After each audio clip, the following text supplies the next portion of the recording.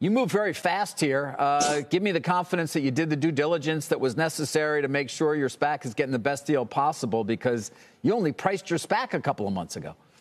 That's true, David. But look, I've done a lot of deals over my time. We prioritized about a dozen different options. We signed several NDAs. We did diligence on 5 or 6 of the companies. But I will tell you, from the get-go, Hydrafacial was our first choice. And frankly, the day that we cleared the IPO of the SPAC and the lawyers freed us to start engaging with targets, this was my first call. And so I'm so thrilled to be here. I'm so thrilled that we got the deal done. And I'm so excited for the future with Hydrafacial. All right. So why was it your first call? Well, this is really a category-creating skin health company. And skin is such a huge market. This is a beauty play.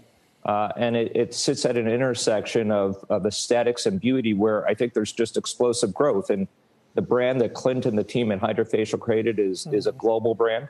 It's the best-in-class brand, but it's got so much more room for growth. So this is a growth story that can be a platform for future acquisitions and really drive a tremendous amount of value for our shareholders. I want to come back to that acquisition opportunity, but Clint, let me get to you. The company did about $165 million in revenues in 2019. This has been an off year as a result of the pandemic. What kind of growth rate are you looking for as we normalize, for example, in 2021? Thanks, David. Yeah, it's been a heck of a year. The company's really been battle tested.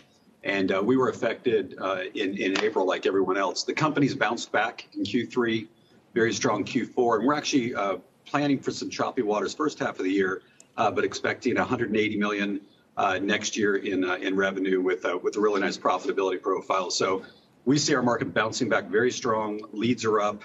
ASPs are strong, and the consumer and our providers are really, really anxious to get back to normal. And we're pleased with the way we've weathered the business. You know, I wonder, Clint, I know one of your units, I think, is around $27,000 from what I understand. A treatment itself, about $200. What about competition from people who want to have in-home, who just want to do it themselves? You know, I can go online and see things called trophy skin and various things that are available, at least, that cost about the same as one treatment from your system. Why isn't that preferable, or at least something that would be a serious competitive threat to you? Yeah, that's a great question. You know, certainly if we'd had a home device, we would have been excited during this pandemic, but you'll see that coming from us in the future. We work really hard to work with our estheticians in the professional setting so that consumers understand in 3 steps, 30 minutes, they get the best skin of their life from a trained professional. So that's not going away. We work in conjunction with a lot of these home care devices, a lot of skincare devices at home. And so it's really not an or, it's a both or an and. And so we don't see that being a real competitor. We just see it as opportunistic for Hydrafacial as we grow the brand. Shepard Smith here. Thanks for watching CNBC on YouTube.